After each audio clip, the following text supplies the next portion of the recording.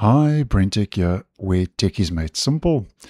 So Windows 11 and even Windows 10 has a small little feature if we head into our system about page.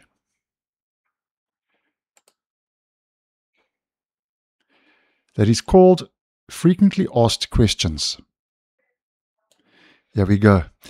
And I think this is more for your not so tech savvy person, where you can see the FAQs that Microsoft answers that I think are most asked by your so-called novice or average Joe users. Am I running the latest version of Windows OS? Is my GPU sufficient for high-end gaming? I have an old PC. Would upgrading to a more powerful PC enhance my experience? And how does having 4 to 8 gigabytes of RAM impact my PC's performance? So those are basically the general questions.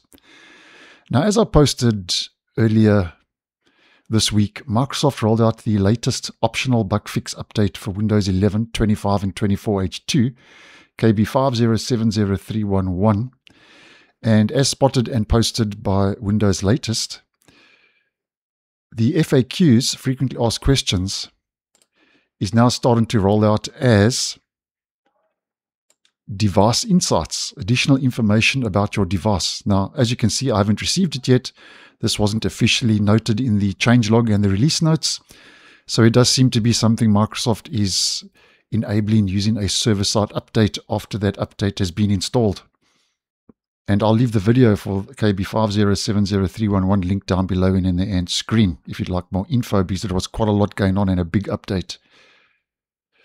And then over and above changing frequently asked questions to device insights, everything else looks exactly the same. The questions and the answers, give or take, are doing more or less the same thing. So I think this is actually quite handy for your average Joe who wants to know a little bit more about different hardware components and isn't so tech savvy.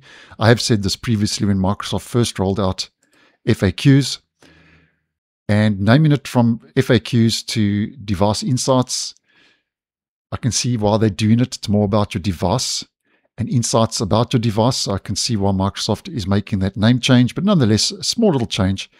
And just wanted to put it out there in case you were unaware or had spotted it and didn't know why the change had happened.